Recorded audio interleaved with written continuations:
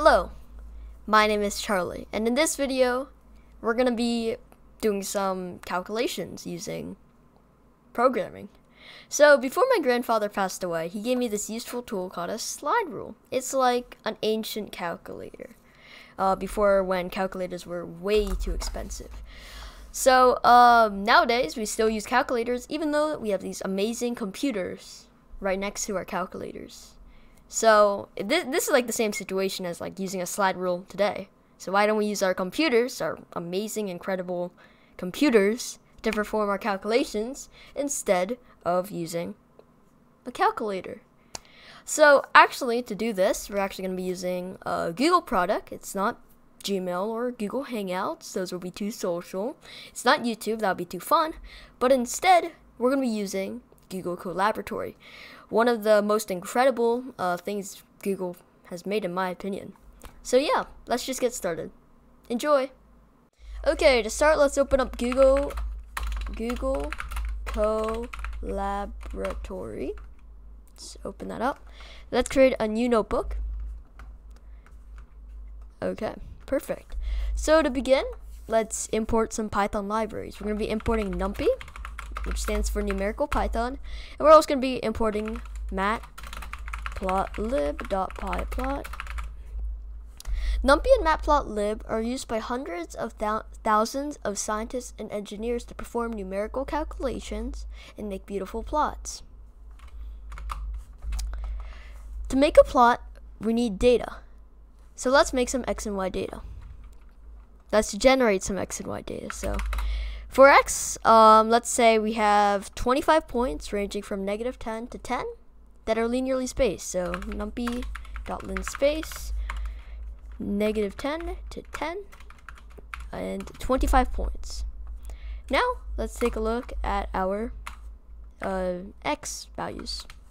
As you can see, we have 25 points ranging from -10 to 10. Now for our y values, let's do something simple. Let's just simply multiply x by 3. No, x by 3, and then let's say add 1. Let's take a look at our y values. As expected, we start at -29 and end at 31. Now let's plot this data. Matplotlib creates figures, and these figures can contain multiple subplots. In our case, we want one figure and one subplot. So let's do spt.subplots. Let's use the default configuration. We want to be able to access the figure and the subplot, subplot and axes. So let's use fig to access the figure, and let's say axes to access the subplot and also the axes. Now using our axes, let's plot our data, x, y, and then the shape of our points, let's say O's. Now let's see what we have. Okay, that looks really nice, but that looks a tad bit too perfect. Let's jumble up our y data. So y data is going to be equal to Numpy can randomize normally around our previous y points that we generated using the command numpy.random.normal parentheses, and then the location, which is going to be y, and then the scale or standard deviation of our points around our data. So let's say 2. There we go. Now let's change that from y to y data. Okay, that's more like it. That's more randomized and looks more like real data. Now in 8th grade, we learned about how to perform linear regression on our calculators. So let's do that. So to perform linear regression, Numpy has this method called polyfit that we're going to be using. So let's make like a variable, like anything that you want. Let's say c, okay? And let's set that equal to numpy.polyfit. And basically, we just import our x, and then we import our y. So y data, which is going to be our data, and then the degree. A line is a polynomial of degree 1, so 1. There we go. Now let's take a look at our c values.